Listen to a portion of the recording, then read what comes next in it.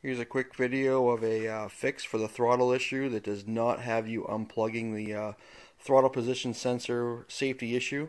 Did this after adding the tether kill switch here, and wanted to fix the throttle issue but didn't see the point in bypassing a safety feature after adding a safety feature. So basically all I had to do was pop off this clip on the bottle of the throttle right here.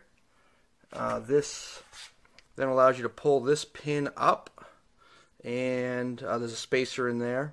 And then I took the throttle activator off and drilled a hole and just put a little M3, you see it in there, M3 bolt. Come around here to the other side. You can see it in there, but you can see it kind of sticking out right in there. M3 bolt, and then put it all back together, and what that does is it just gives you better contact so that you can, it hits the switch at idle every time.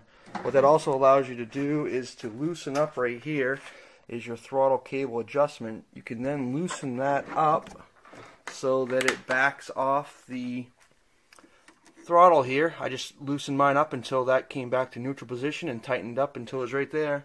And now it, we'll just give it a quick start here. It hasn't run in a while, but let's see.